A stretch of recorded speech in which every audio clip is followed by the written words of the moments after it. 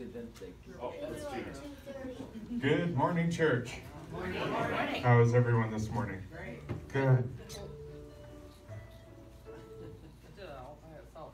It did it all by itself? All right, we'll just moving on. All right. Well, we've got a few announcements this morning, and for those of you that are watching online, please give us a shout out in the comments. Let us know that you're there. We'd love to see who all is with us this morning. So on December 1st,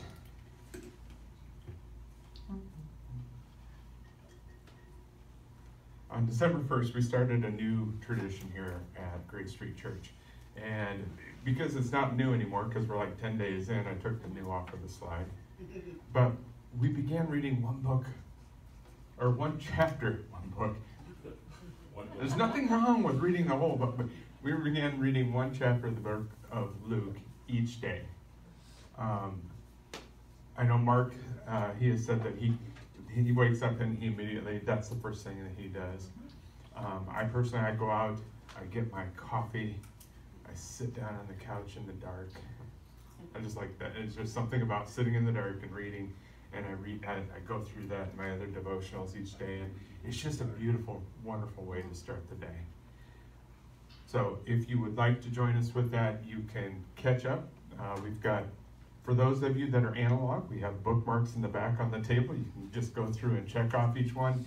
Otherwise, go out to our website, go to greatstreet.church, click on Grow, and then it'll pop down and say Christmas Tradition. Just click on that, and there are links to each day's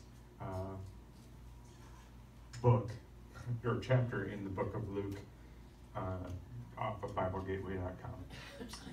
So then this Wednesday night, join us as we continue with the Why the Nativity Bible study.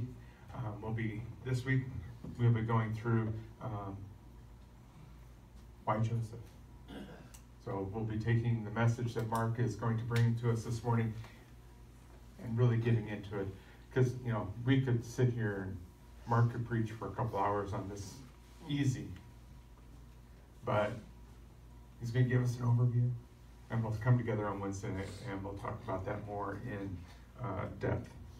For those of you online, go ahead and go out to our website, click on Why the Nativity on the little pop-up box that pops up so you can see what it's about. We have a link to the movie so you can watch the movie. So just that way everybody can keep up with that. And we heard your voices. Mark and I took a chance, because Mark and I and our wives, we love the 11 o'clock service. But we also wanted to hear what our congregation wanted, because it's not about Mark and I and our families. It's about all of us. So we took a poll, and the 8 o'clock service was the ultimate winner. And even if it hadn't been, here's the deal. It was 2 for 7, 4 for 8, 4 for 11. In my mind, if the rationality was if the 7 o'clock people were only given 8 and 11, they would have chosen 8. So even if they had stayed tied, that would probably have been the tiebreaker. So this year we're going to do our candlelight service at 8 o'clock. It's that time of year. It'll be pitch black out anyway.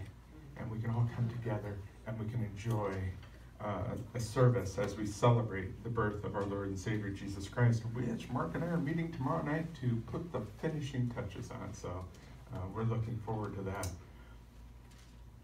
Then we've got a little bit of time, and we're going to come back together a couple weeks later and have our men's breakfast right here. So for those of you that haven't heard, we take and we move all the chairs out of the way, and we put up our tables, and we turn our sanctuary into a little mini restaurant. Or actually, how about a family table? And we have a bunch of guys that get together for food and fellowship, like-minded, Christ-centered men to come together, and we eat, because food brings us all together. We talk, and then we have a devotional. So I'm looking forward to that. That day is also a busy day. We've come to make that our busy day recently. So we have men's breakfast in the morning, and then in the evening we have our movie night.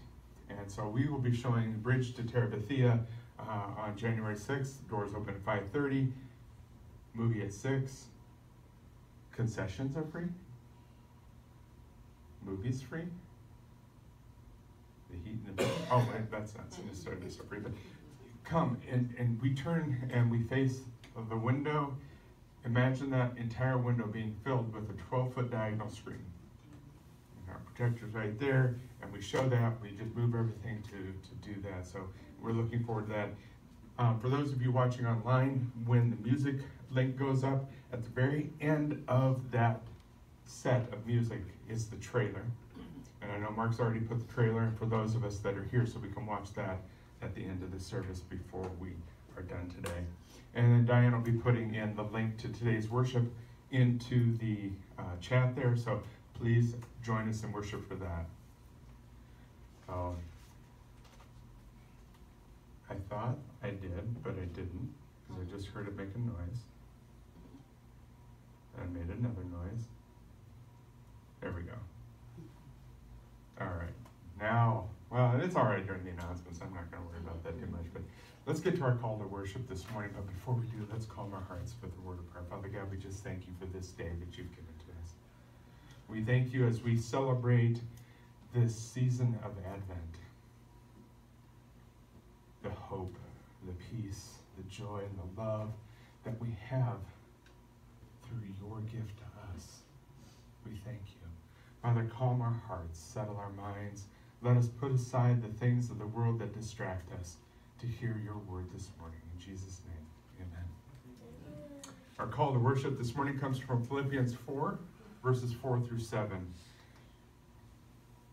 Always be full of joy in the Lord. I say it again, rejoice. Let everyone see you are considerate in all you do. Remember, the Lord is coming soon. Don't worry about anything. Instead, pray about everything. See or tell God what you need and thank him for all he has done. Then you will experience God's peace, which exceeds anything we can understand. His peace will guard your hearts and minds as you live in Christ Jesus. Now, the first thing in this verse is joy. Ultimate joy comes from Jesus dwelling within us, letting the Holy Spirit into us and allowing him to guide and direct us. And he lives within us, and he will fulfill his purposes for each of us as he did with Joseph, as we're going to hear today. Joy can be a very difficult thing when it's faced with many circumstances that we experience throughout our lives. I was coming home from a doctor's appointment in Iowa City the other day, got off the phone with my wife, and I was going to dial my dad. And for those of you who don't know, he passed April 1st. Wasn't very joyful. But then God reminded me on the way home. He was teaching me patience with the traffic because it was 380. But he also reminded me that there's joy in the fact that I know where my Father's at. Yesterday we went caroling, and we had a ton of fun. And Denise, I'm going to call you out. Thank you for setting it all up, getting all the places set up for us. It was wonderful, and it worked out perfectly. But as we went caroling, in the first place that we went, we sang Hark the Herald, Angels Sing, and I know that was hard for Mark and Lori because Harold was Mark's dad's name, and he passed. He left us in September. And then later we went over to Restridge, and that was difficult because that's where he was when he passed. Then we went over to the gardens, and we had gone down the 100 Hall, and we were coming back, and we stopped, and Diane went in to see someone that her and I know, Arlene Medill, and she's in hospice. She's not got much time left. And then make sure your heart sink. Not a lot of joy.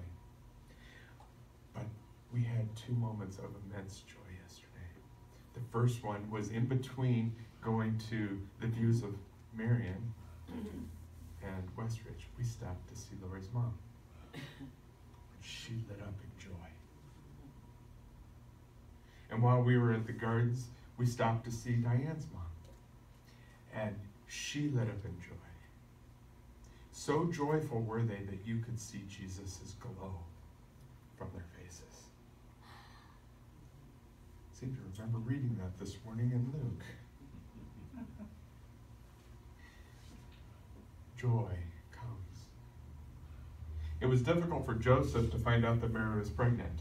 Not a lot of joy in that. You can imagine how you would feel if your wife or betrothed was already pregnant and it wasn't yours. But here's the thing. We try to control every single aspect of our lives. We place the weight of every situation on our own shoulders. That's not what God intended. That's one aspect of the beauty of this passage. As believers, we have no need to worry about anything because our Heavenly Father loves and cares about each and every one of us. And as it says in the second part of this passage, in all things pray. It's through prayer that we can have God's peace. Father, we thank you that you bring us joy in the midst of whatever circumstance that we are, and that through you we can have a peace that only you can bring. Father, help us to hear the words that you have for us today. Let us learn. And not only learn, but let us begin to use those things in our daily lives as we leave this place later today. In Jesus' name, amen. At this moment, I'm going to invite AJ and Bowen up for our Advent candle lighting.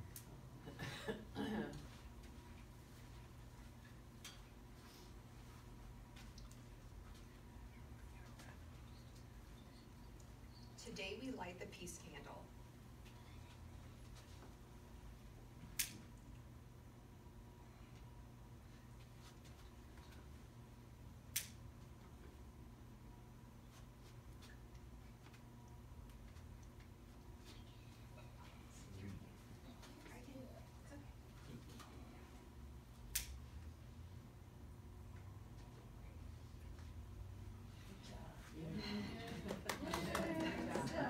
Luke 2:13-14. Suddenly a great company of the heavenly host appeared with the angel, praising God and saying, "Glory to God in the highest heaven, and on earth peace to those of whom his favor rests." Jesus is sent by the Father to bring peace between God and man. We are caught up in struggle, strife, and sin. Jesus doesn't come, however, to smooth over our conflicts, nor does he come with armed might to force us to lay down our arms. Rather, he comes to die for the sins that lie at the heart of the rebellion against him. The Prince of Peace takes upon himself our sins and unrest. As Isaiah put it, the punishment that brought us peace was upon him, and by his wounds we are healed. To receive his peace this Christmas, come to him in surrender, and through his act of faith, receive his grace of forgiveness and shalom. Father, forgive us our selfish, rebellious hearts. We open ourselves to you and invite you to come into us afresh and grant us peace. In Jesus' name we pray. Amen. Amen.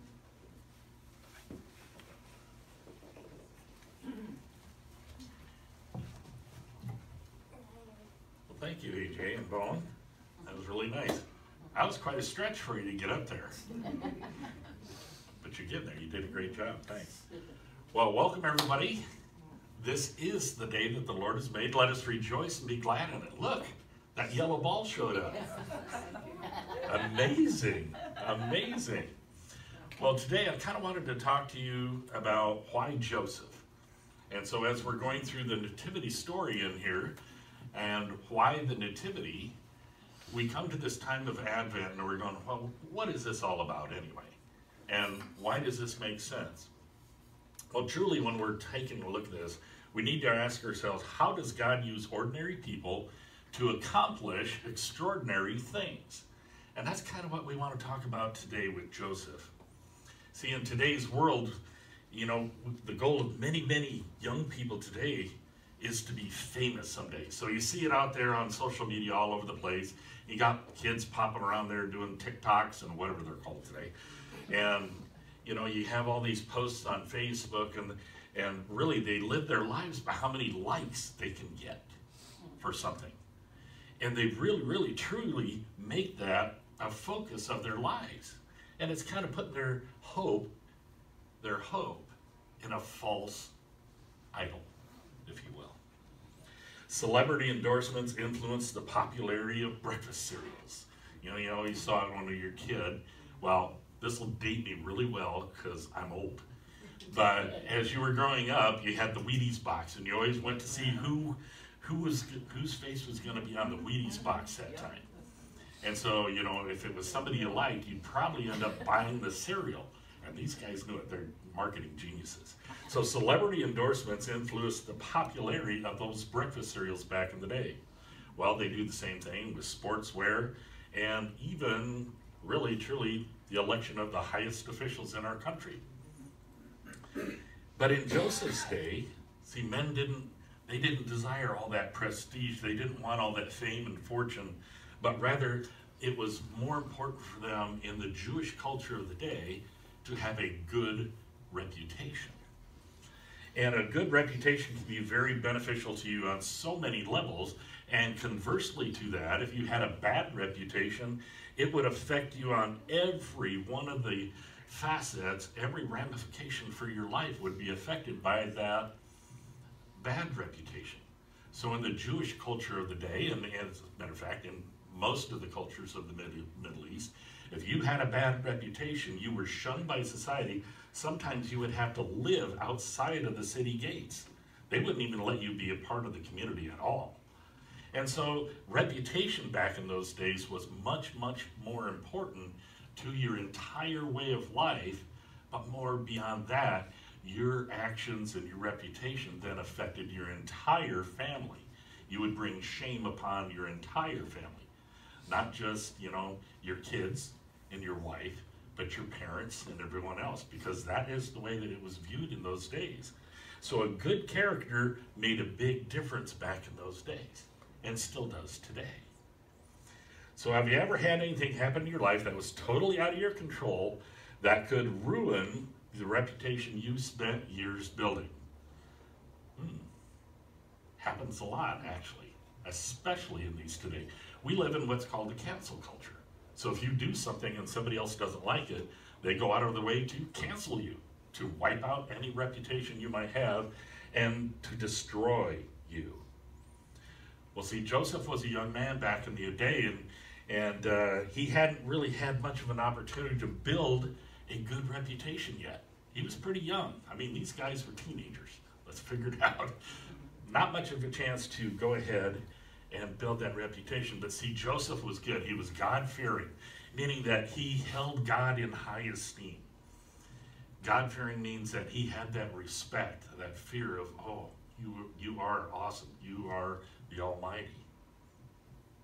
So up to this point, life had been very upstanding. He hadn't done anything really wrong. We were talking about that earlier today. Some of us had a childhood where, we kind of did some things that probably were questionable to our reputation.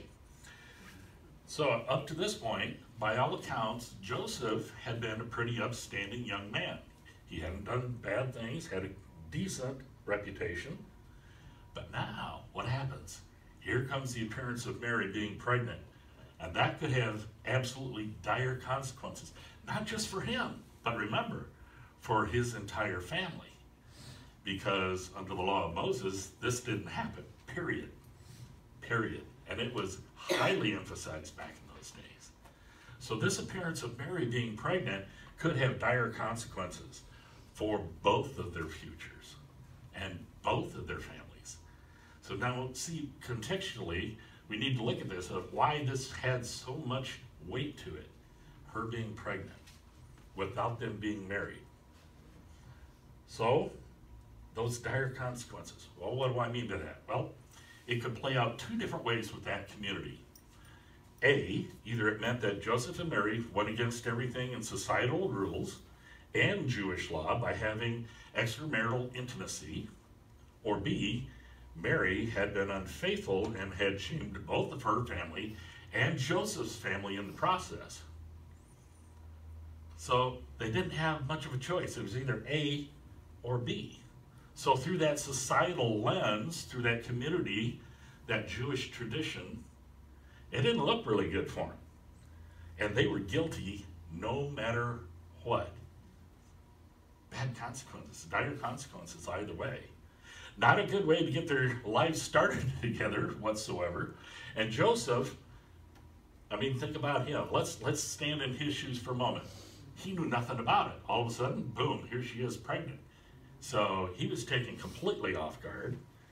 And in the process, imagine what was playing through his mind at that point. So even though this was an arranged marriage by their parents, so they, back in those days and in that culture, the parents of both sets of parents decided on the marriage. Had nothing to do with love, had nothing to do with dating, or likes on TikTok or Facebook. It had to do with their parents. They decided, you are going to marry you, whether you like it or not. Love might come later, may not. It all depends.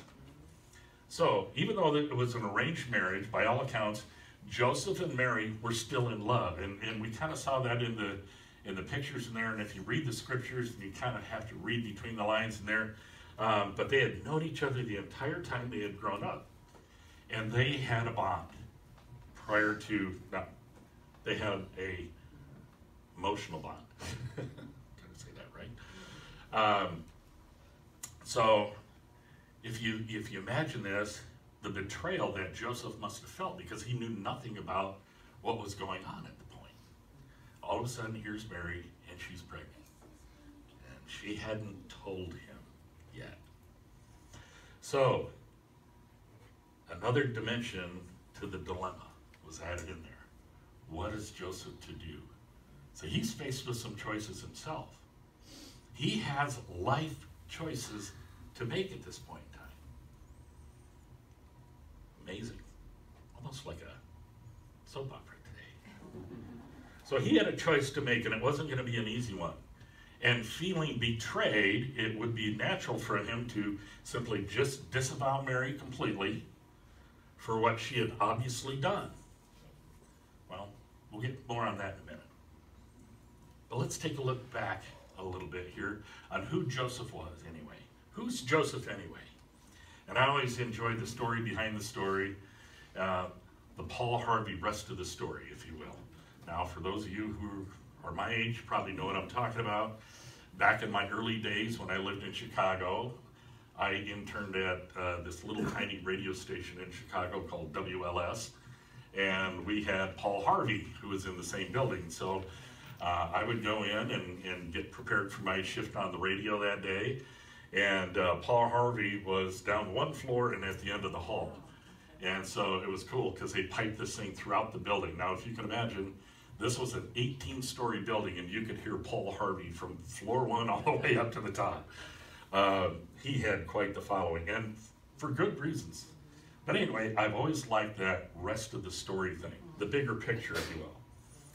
So our narrative that we have from Why the Nativity from Dr. Jeremiah tells us this.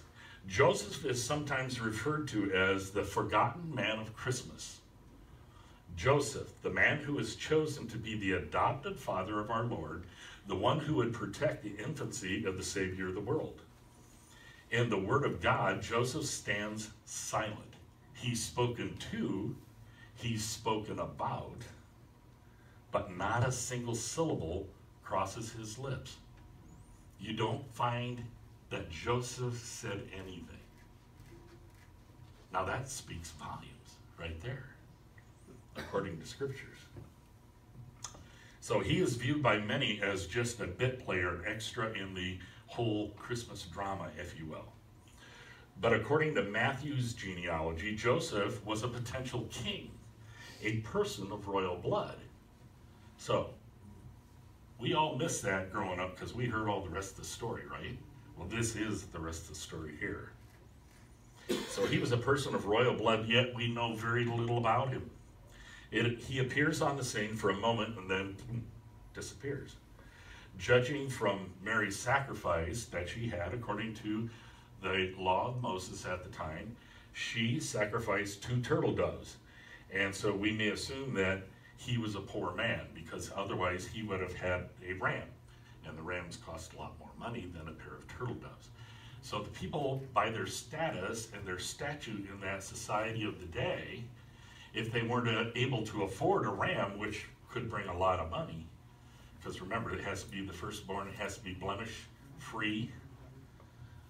So they brought turtle doves instead, and that was acceptable under the law of Moses. So we do know that he was a carpenter, and as such, probably a simple, practical man.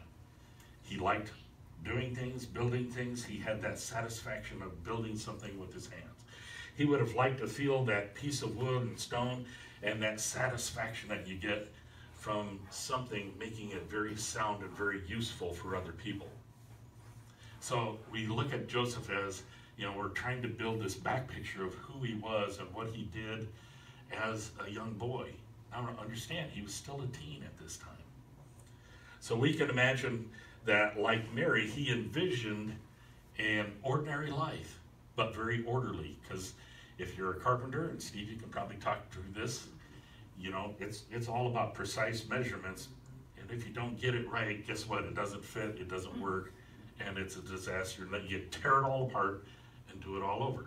So as a carpenter, he would have liked to have had an orderly life, things to go according to plan. Oops. Whoops. Not quite so much in this case. So he would pursue his craft, he would build a good reputation and maintain a good name in the community. He would attend synagogue, and he would raise his family, an ordinary life by Jewish standards. A good life by its own right. Let's take a look at a clip here. There's one there. It's not on there. Maybe not. There's, you have 5, but only 4 videos are on Ah, sweet. Well, I put it in there. there. Anyway, we won't look at the clip.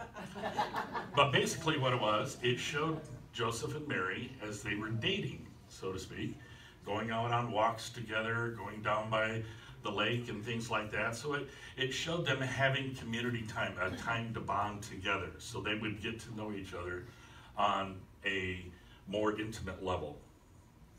And you should know that in Jewish culture, unlike our own, the groom in Jewish culture was the focus of the wedding. We have it, and these guys next door are preparing some people for weddings and things today. So one lady was in here, and she was getting all of her hair and makeup done and everything. And the bride in our culture is truly the focus of the wedding. Now I know there's reality TV shows out there, bridezillas and all this kind of stuff. And I had to check it out one time. I'm going, oh my, wow, that's true reality TV. I was not one of those. Where was I? Oh, the groom was the focus of the wedding.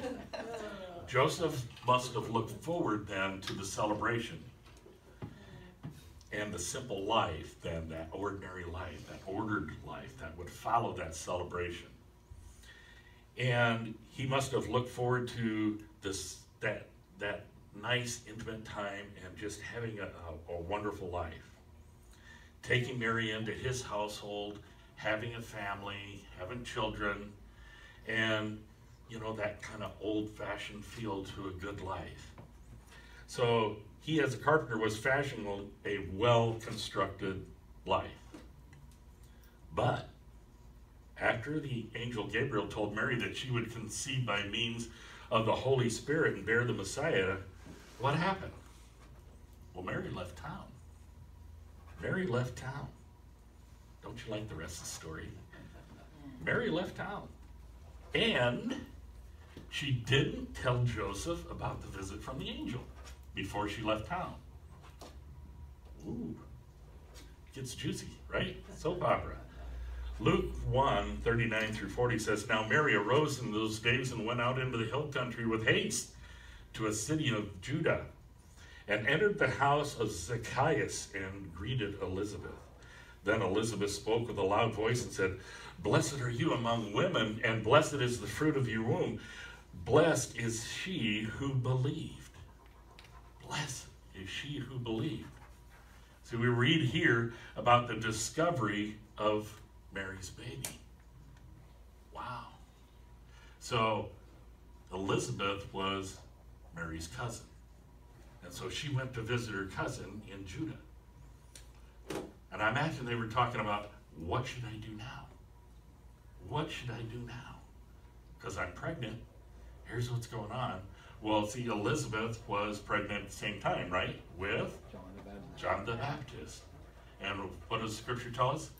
Well, the baby jumped in his mother's womb, in Elizabeth's womb. And that's why she said, you are blessed among women. In Matthew 1:18, it says, now the birth of Jesus Christ was as follows. After his mother Mary was betrothed to Joseph, before they came together, she was found with the child of the Holy Spirit. So though engaged at that point in time, they had no physical union between them. Yet here's Mary with child. But how do you explain that? How do you explain that? Remember I talked about that dilemma earlier. How do you explain your way out of this? It's probable that her parents neither understood nor accepted her story. I mean, seriously, if you were the parents and your teenage daughter came to you and said, hey, I'm pregnant, but it was done by God, it wasn't Joseph, and you're going, right, sure. Okay, so even her parents probably didn't understand it or accept that story. And then we have to look at it, because this is a Jewish community, we have to look at it through that societal lens. And that societal lens wouldn't be looking very good now for Joseph or Mary at this point. But according to Matthew 1:18, it says the betrothal agreement had been signed, dowry gifts had been given out, friends and relatives knew the couple's impending marriage. Then Joseph discovers Mary's baby. Now we get to watch a clip. Hopefully. Here we go.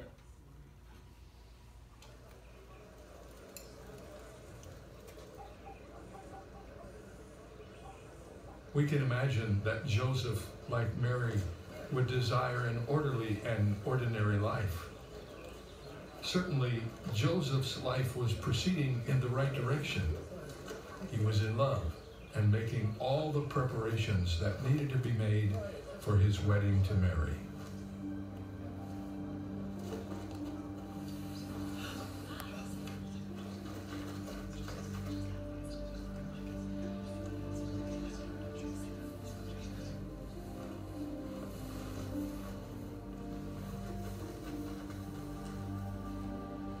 And now, in shock and disbelief, Joseph had observed the obvious pregnancy of his fiancée. Everyone would wrongly assume that Joseph was the father.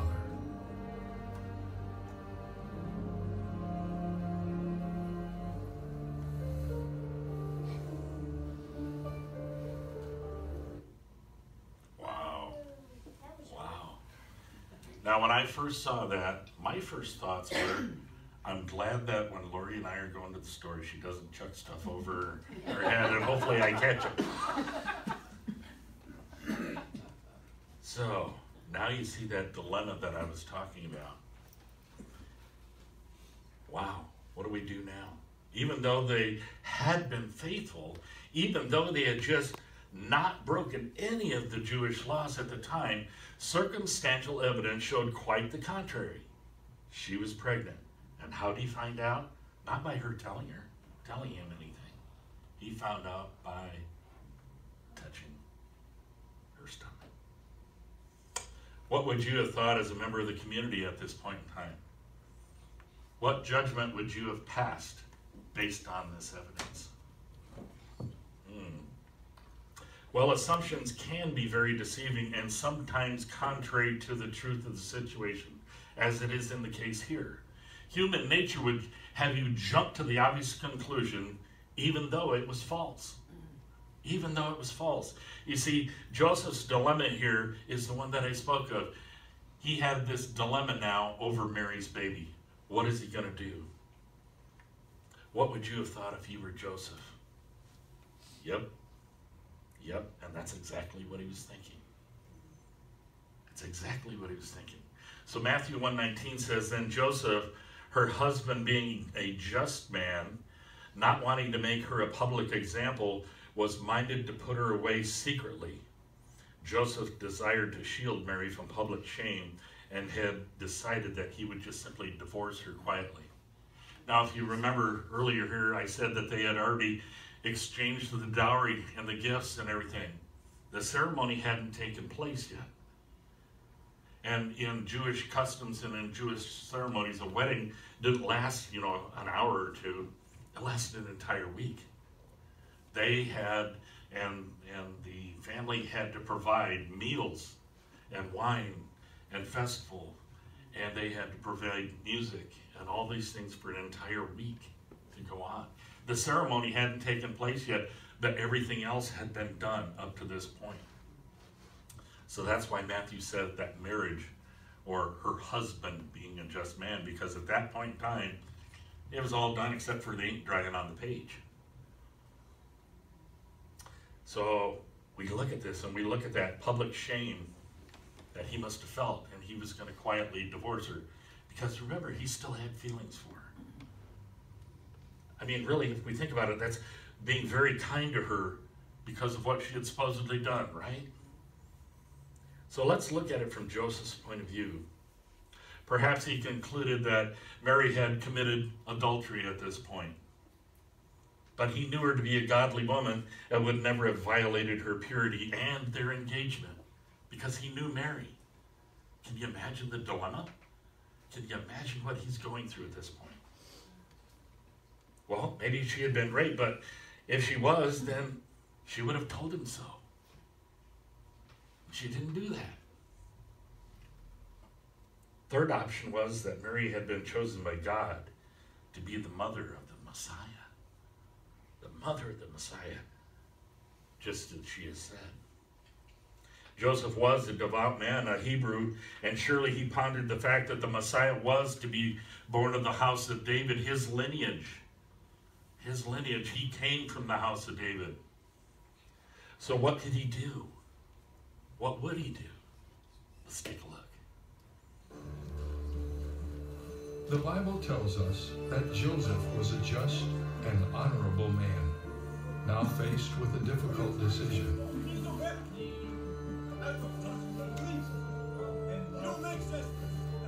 And though by law he had the right to put Mary away, he was righteous and was not willing to disgrace her publicly. Talk to me. You are speaking in anger. I will go. Some friends agreed with his decision of compassion, while many most likely did not.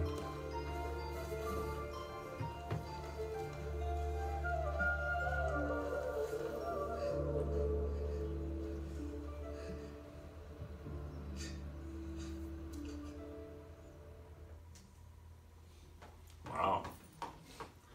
So let's think this. He's got this inner struggle on what to do.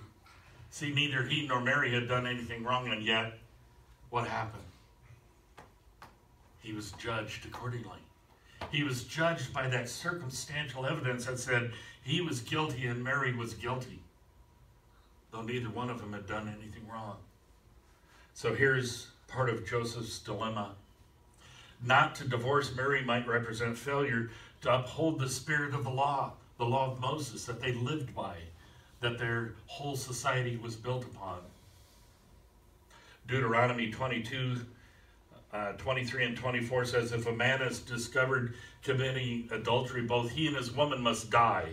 In this way you will purge Israel of such evil. Suppose a man meets a young woman, a virgin who is engaged to be married, and he has sexual intercourse with her. If this happens within a town, you must take both of them to the gates of the town and stone them to death. The woman is guilty because she did not scream for help.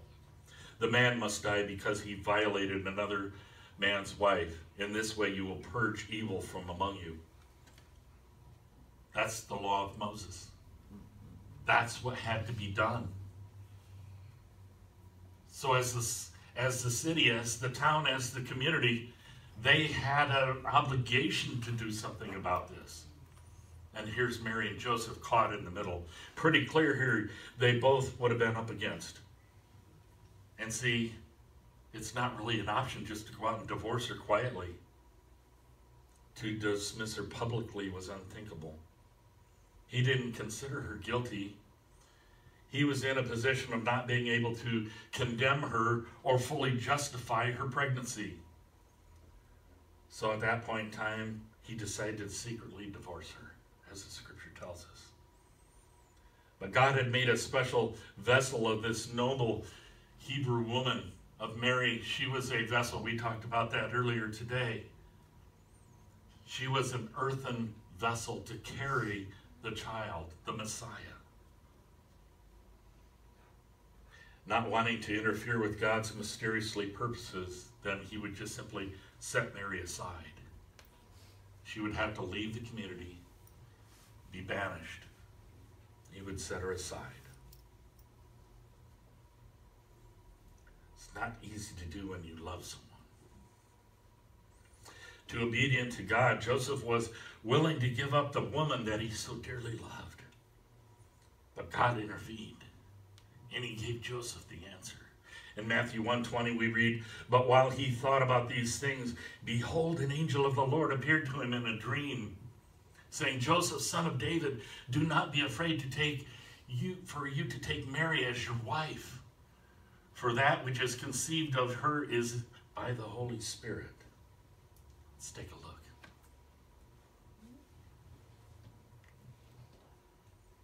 I'm giving these guys a workout today. They didn't do this.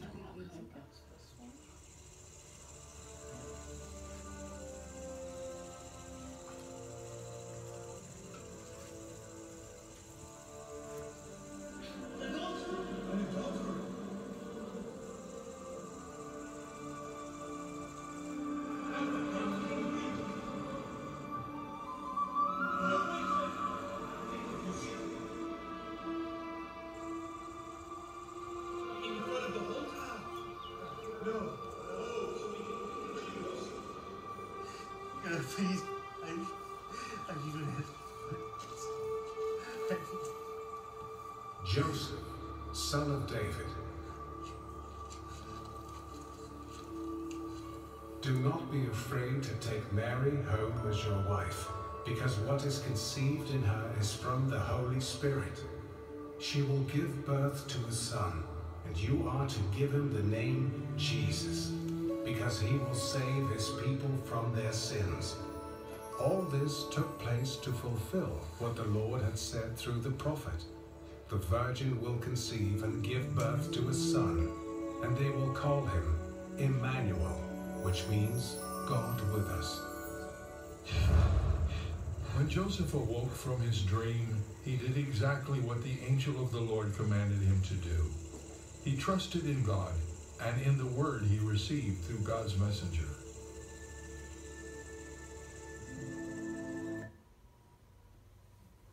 Don't you just wish that movie would keep going? Yes. So what a relief these words must have been to Joseph. Can you imagine what a weight was taken off his shoulders by this dream, by this appearance of the angel in a dream? Don't you love the Paul Harvey rest of the story? Because you don't get that by simply reading the scriptures. That would have been pure joy. Pure joy. In the midst of what was arguably one of the firestorms of his entire life for both Joseph and Mary, God reveals a way to have pure peace back in his soul. It would bring great joy as now he could live that life he was planning for Mary, and he could do it in confidence. But see, what did he have to do? He was a godly man. He listened to the words of the angel. Now it was in a dream. So sometimes you remember your dreams, sometimes you don't, but I imagine this one he remembered. And so he left himself open for that word of God, and God spoke to him. So I have a question for you today. Do you leave yourself open to God to bring peace and joy into your life? In the midst of every crisis that you have, do you look for the joy that God has brought in the midst of things? Does God talk to you in his sleep, in your sleep? I know, I can't tell you how many times I'm sleeping away. He doesn't talk to me in my sleep. He wakes me up and starts talking to me about things. And they usually end up in the pages in here. But do you leave yourself open to hear God's voice when he's speaking to you? For many people, this is how God talks to them. See, that word dreams means to have a vision while you're asleep, not while you're awake. not while you're awake. When the angel said, Joseph, son of David, we see God's prophetic word being fulfilled and that providence being carried forth. And this child then would be the lineage of David. And so therefore it fulfilled another prophecy.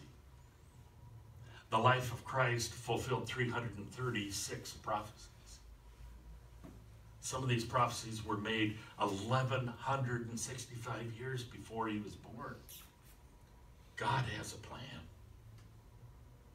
It doesn't happen by chance at all. So this is divine providence. This is what's meant by divine providence. Though Joseph was not Jesus' physical father by his marriage to Mary, he would give Jesus the true legal status because he was of the house and lineage of David. Luke 2:4 says, Joseph went up to Galilee out of the city of Nazareth into Judea, the city of David, which is called Bethlehem. Because he was of the house and lineage of David, they had to come and register. They had to come in and register as census so they could be taxed appropriately by the Romans. And then the angel that explained to Joseph that he should have no hesitation whatsoever in taking Mary to be his wife because her pregnancy was by the Holy Spirit. See, Joseph now understood the whole matter and that it had been orchestrated by God. The whole thing had been orchestrated by God. And this gives us two things to consider here. Number one is the instruction. The Lord further instructed Joseph that the child's name would be Jesus, for he would save his people from their sins. Christ Jesus, the Messiah, the Savior. Christ means Savior. Savior Jesus. Matthew 1:21 tells us, and she will bring forth a son, and you shall call his name Jesus, for he will save the people from their sins. So before he was born, God had orchestrated the purpose for his life. And as verse 25 states, Joseph called his name Jesus. And that showed that underlying portion of Joseph's life as he was a godly man. He had obedience to God and followed God's instruction. So number two is the revelation. Matthew goes on to reveal that Jesus' virgin birth fulfilled what was spoken through the Lord through the prophet Isaiah. Now understand, this is 650 years before he was born. Behold, the virgin shall be with child and bear a son, and they shall call his name Emmanuel, which means God with us. And so Matthew 1:23 says, behold, the virgin shall be with a child and bear a son, and they shall call his name Emmanuel, which is translated God with us. He was quoting the prophecy that was held 650 years before by Isaiah. And that was so that people could understand the tie, the connection that God orchestrated all of this. All of it. Well in advance. So then comes Joseph's decision about Mary's baby. We'll go on in Matthew here, 24 and 25 says, then Joseph, being aroused from his sleep, did just as the angel of the Lord commanded him, and took him to be his wife. And he did not know her physically till she had brought forth her firstborn son, and he called his name Jesus. Let's take a look.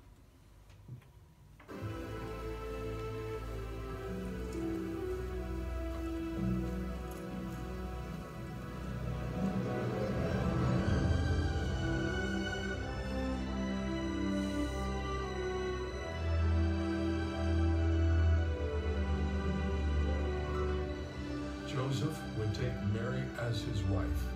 He would be the earthly father to the Christ child. He would postpone his desires for the will of God. And in this plan, he believed. And Joseph did as the angel of the Lord commanded him, and took to him his wife, and did not know her, till she had brought forth her firstborn son. And he called his name Jesus.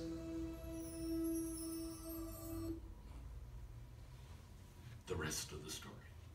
So the dowry had been exchanged, the gifts had been exchanged, the commitments had been exchanged, and now they made it official. Now came the wedding ceremony. So what happened in Joseph's life represents what often happens in ours. Max Lucado, one of my favorite authors, describes Joseph as being caught between what God says and what makes sense. Getting caught between, we kind of like to call it a rock and a hard place. You know, what makes sense? What's being told and what makes sense? Yet, as Lucado observes, Joseph didn't let his confusion disrupt his obedience. He didn't know everything, but he knew what he knew. He knew what he knew. So I want you to ponder on that for a moment. Is this true of us as we cast aside what God wants in favor of our own wants and needs? See, as Westerners in our society today, we tend to do that. We cast God aside until it's convenient for us to call upon him, usually when we've done something bad or when we're in the midst of a crisis. Then we call out to God and we invite him into our lives.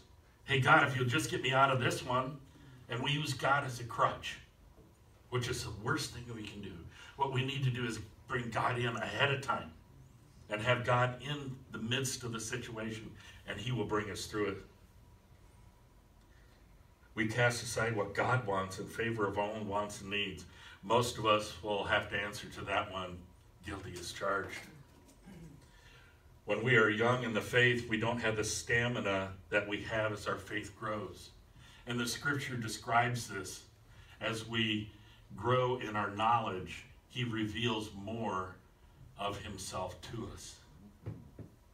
In the case of Joseph, God knew his heart and where his faith stood. God made sure that everything in his plan would be carried out to the most minute detail. Because of the purity of Jesus must be protected.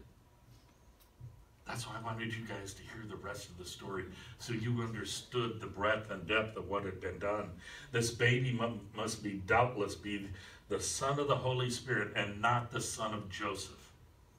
In chapter 1 of his gospel, Matthew reiterates this reality clearly. In verse 18 we read, before they came together, she was found with the child of the Holy Spirit. Verse 20 says, that which is conceived of her is from the Holy Spirit. 23 says, behold, the virgin shall be with child. And again, in verse 25, it says, Joseph did not know her until he had brought forth firstborn son. Jesus was the child of Almighty God, conceived in Mary by the Holy Spirit. As for Joseph, he was chosen by God to be Jesus' adoptive father, and as such, he played a magnificent role. Can you imagine what that was like? But the question still remains, why Joseph? Why Joseph? In our narrative from Dr. Jeremiah, it states to fulfill God's plan. God needed a carpenter. He needed a man who was sturdy, stable, practical, and yet sensitive to the voice of God, the will of God being spoken to him, being obedient to it. He needed one who would stand quietly with a young virgin who might have seemed to be the object of ridicule at the time. Yet one who carried in her womb the hope of the entire world. Can you imagine how stressful that must be for Mary, knowing that up front? Wow. Joseph was strong but compassionate. He was able to lead the tiring expedition to Bethlehem and to the stable, to love and encourage the mother of Christ. Joseph, as the man of the house, was the teacher to give Jesus his first lessons in the law of God. See, that was all the traditions of the time. The man of the house was also the preacher.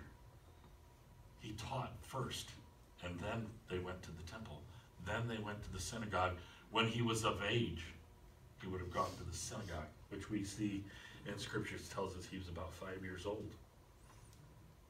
So in those formative years, he had Joseph to show him and to tell him the ways of God.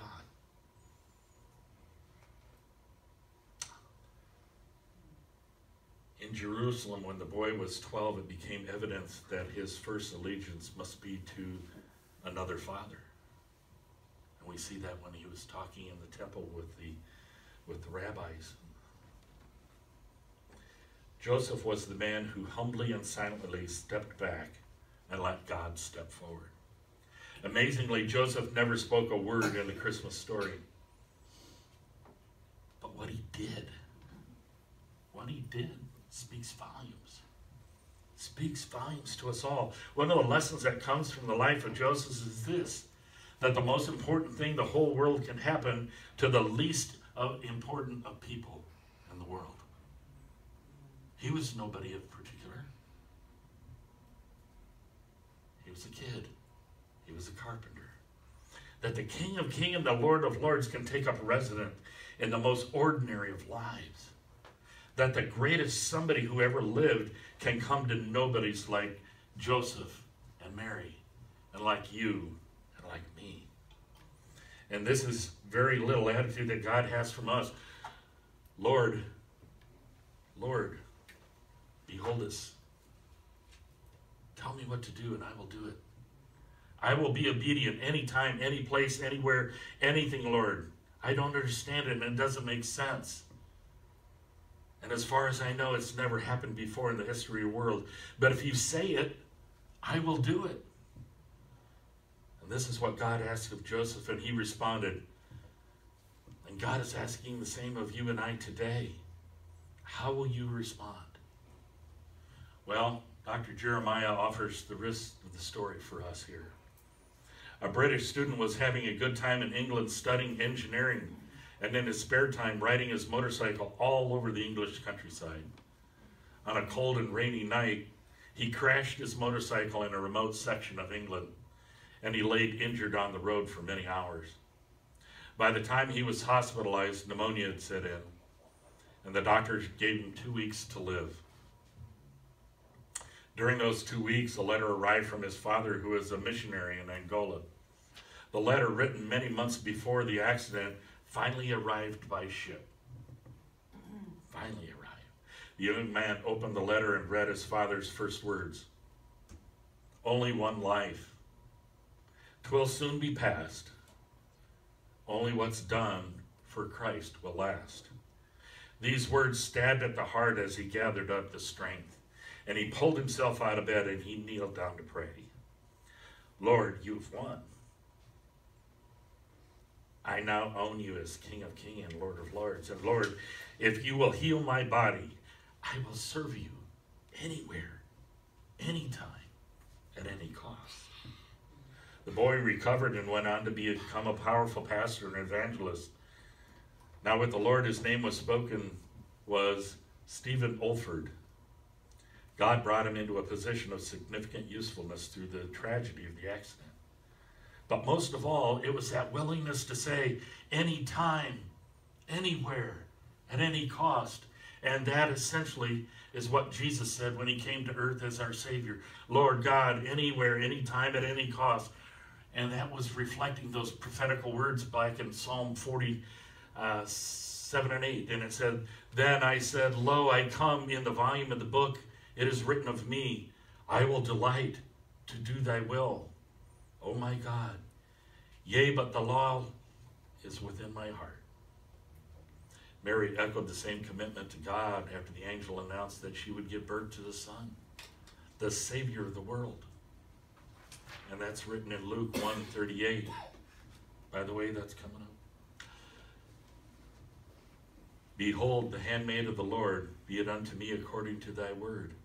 In other words, anywhere, anytime, any place, at any cost. And when Joseph received that angel's message, he walked away from what had made human sense to do and instead did what God asked him to do. Anytime, anywhere, at any cost. So are we willing to say today, Lord, I will serve you anywhere, anytime, at any cost? Are we willing to step up and step out and do the will of God in our lives? See, long ago, that was the road to Bethlehem. And today, it is the road to a victory in the true life of the true believer. It's a happy day when we recognize that we don't have to be completely understanding in everything that God says and does in order to obey. God reserves the right to give us what we need to know as we need to know it. And that's called growing in faith. See, he will reveal the rest in time. He will reveal when we are ready, when our spirit is ready to receive it. If we don't receive it and we don't understand it, we won't act upon it. And so God feeds us like a little baby, kind of spoon feeds us as we go. Then when we're ready, we can eat on our own. Think about what unfolded in the obedience of Joseph, Mary, and the Lord. See, it's unfolded in our hearts today, and it made it possible for me to say that if you ever trusted in Jesus as your Savior, you can do that today because of what Jesus did, what Joseph and Mary did. And it was all part of that redemption to make salvation available to everyone. Joseph and Mary could not possibly have known the eternal things that would happen from their obedience, but thank God they obeyed him. And that paved the way for you and I today. Ordinary people asked to do extraordinary things. Most of all, thank God for his indescribable gift in the Lord Jesus Christ, who came to be our Savior. Let us pray. Lord God, we just praise you and thank you that we are here today to hear your message, to open our hearts and our minds to accept that message, and our ears to hear that message, and to have our eyes see and behold the blessings and the wonders that you have set before us in our lives. We thank you, Lord, that you are a just God, and that you speak to us in different ways at different times. In the music that we're going to hear today, Lord, I just ask that you would open our hearts to hear that message and to us understand what you are speaking to us today. We praise you and thank you in these things, and in this Advent season, we thank you for the hope and the joy and the peace and the love that comes through Christ Jesus. Amen.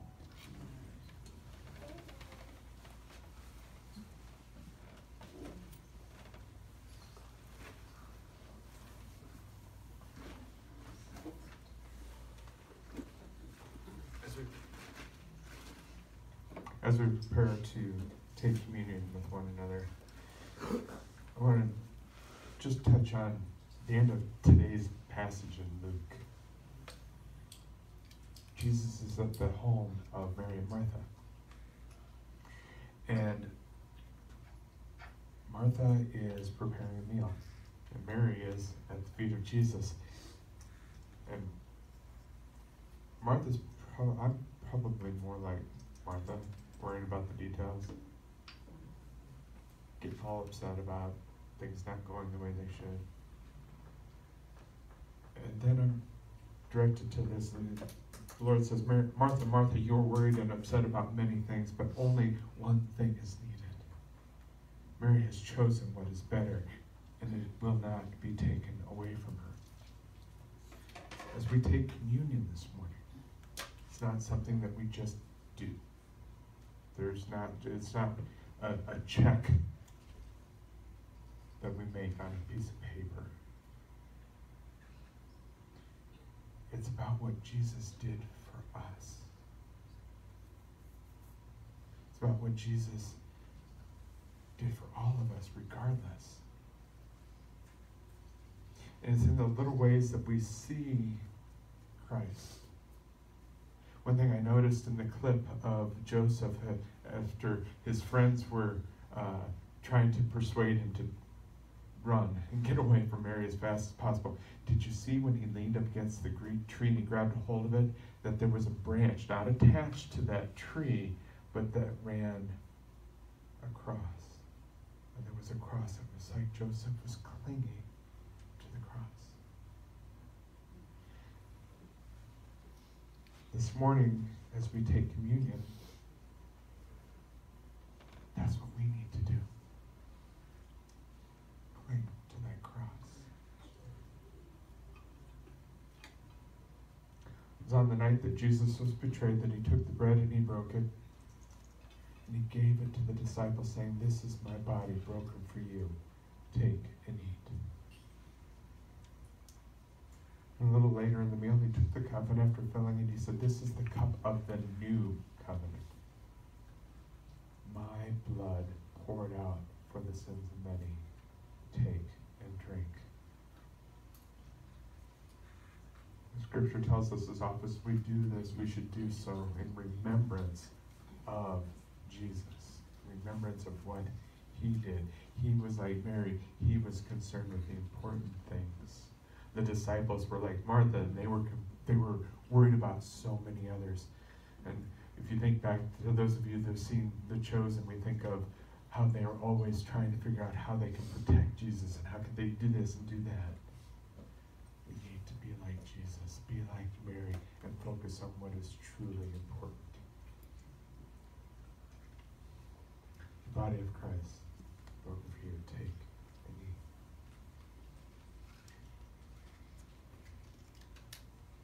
And the blood of Jesus shed for you, take and drink.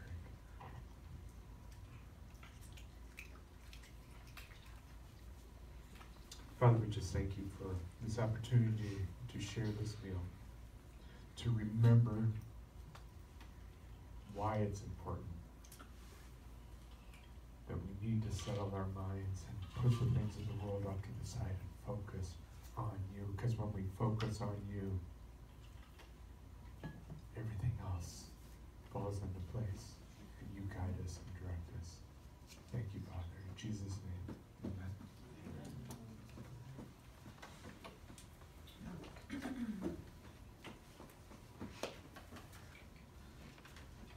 Good morning, everyone. Good morning. It's time for prayers for the people. So I have a list of people I'm going to pray for. If you have any others that you'd like me to pray for, let me know. Everybody's quiet this morning. Just continuing prayers for my coworker Sharon and her grandson. Sharon. Jace his leukemia is not, he really is not doing well. He's been in the hospital for almost a month now. Oh my gosh. Okay. All right. Well, Father God, we come to you with honor and praise. As Psalms 108:4-5 states, "For great is your love, higher than the heavens. Your faithfulness reaches to the skies. Be exalted, O God, above the heavens, and let your glory be over all the earth. Let us praise and honor you all the days we live on this earth. For you alone grant peace to the nations who worship you and honor you.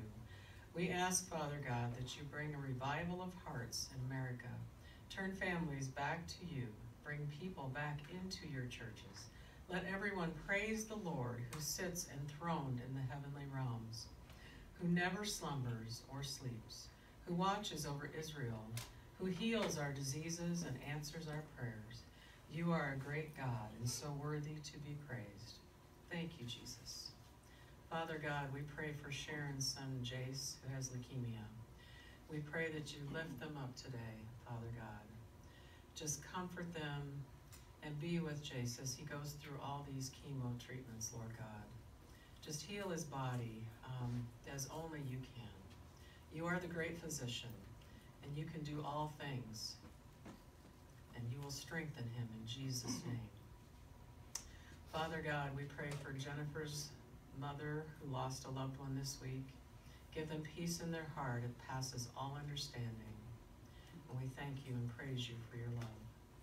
Father God, we lift up Carla, Colleen, Joe, Bill, Mark, Amanda, and Kelly to you today. They are in need of your healing power to resonate through their bodies. Please grant mercy and healing for them, Lord Jesus. Let your Holy Spirit rest on all who are dealing with pain and affliction, and walk with them through the fire they are facing. Let them rejoice in you as they face each new day with confidence, boldness, and prayer.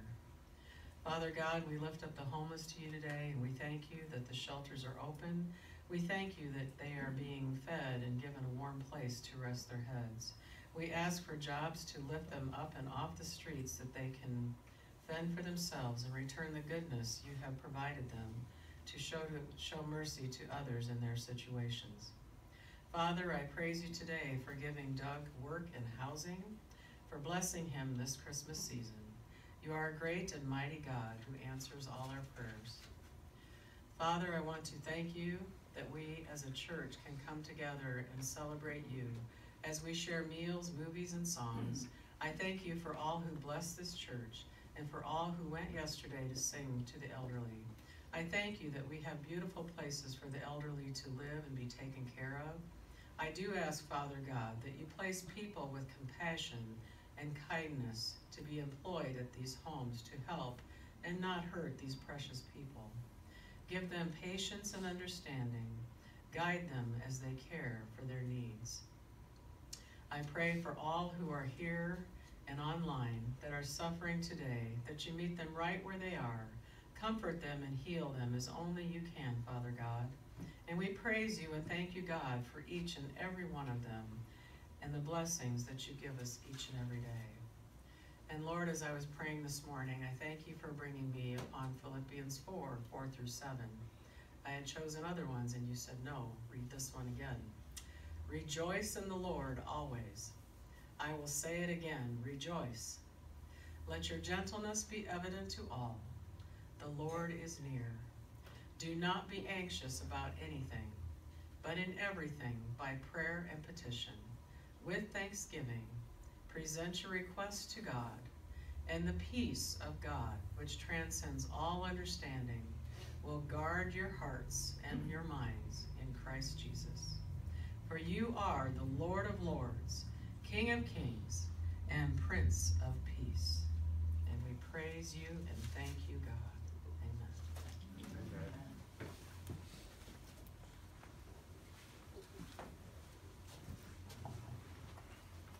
Thank you, Denise. Well, I guess as you guys have heard a couple of times, as we prepare to close out our online portion of the service today, we did get to go and I call it a privilege. We got to go to the care centers and to sing to these people. And as we finished up our set of songs that we were singing in one area, one of the ladies there, she says, who are you with? And so we answered her, and she says, and you just came to do this for us today? Mm-hmm. Yeah, we did.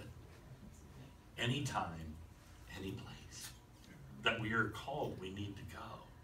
Sometimes this is the only time that they have people who can come and show care and compassion. I witnessed that firsthand with Dad being in the care centers over the last 6 months. There were people there who had not been visited in 2 years by anyone. Their families lived across town. They wouldn't take the time to come. And so they really, really enjoyed just coming in. We may not be on key all the time, but you know what? It doesn't matter. To them, it was a total and complete blessing. If you looked on their face and they were singing right along with us, it meant something to them, and they'll carry that with them anytime, any place. So as we prepare to close out this, I want to talk about one of our songs today. The first song that we're going to hear is I Heard the Bells on Christmas Day. And the inspiration for this hymn came out of tragedy and remorse. On Christmas Day, 1863, the American poet Henry Wadsworth Longfellow listened to the bells ringing from a nearby church. And he was overwhelmed himself by loss. He had already lost one wife who had died tragically. His second wife was killed in a fire, and he himself was burned badly trying to save her. Shortly after that, his own son was wounded and paralyzed in the Civil War. He was overwhelmed with tragedy and grief. And as he listened to those church bells, Longfellow wrote a poem that reflected his grief. In despair, he wrote, "There is no peace on earth," I said, "for the hate is strong, and it mocks the song of peace on earth and goodwill to men." He had been locked in despair for over 2 years. 2 years. And his hope had faded away. But then the fourth verse shows the faith and hope in God that Longfellow had in the face of his despair.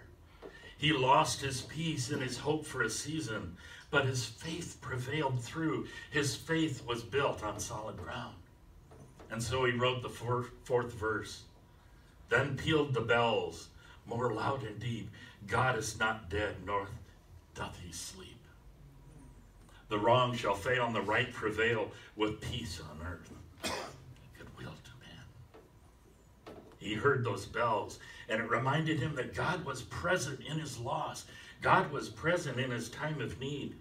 He didn't let his circumstances overcome his faith. And that restored his hope and gave him purpose back.